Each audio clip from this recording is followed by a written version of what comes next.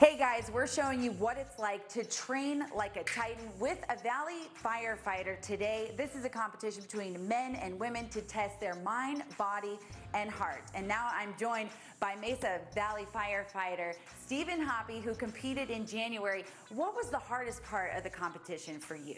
The hardest part probably for me was the mental side of the game. You know, going into this event, we didn't have any idea what we were training for, what obstacles we were going to be doing. So.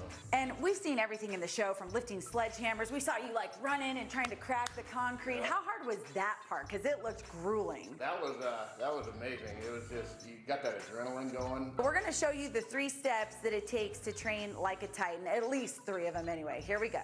First one was a squat, typical Olympic lift. You know, it's really just developing the power in your hips, your quads. Deadlifts, it kind of brings everything together as far as getting that low back, getting the explosiveness. And then when I'm done with that set, I'll usually come over here after your legs are wiped out, your back, is do single legs. So big thing about single legs is just really developing that quick fiber technique. Okay, my turn.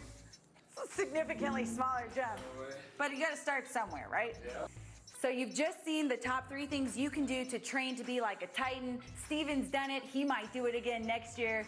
And you said they can do it too, right? Oh, of course. Anybody can do this. It's just consistency, hard work, and just no excuse attitude. So keep that all in mind, and remember, blood, sweat, respect. Back to you guys.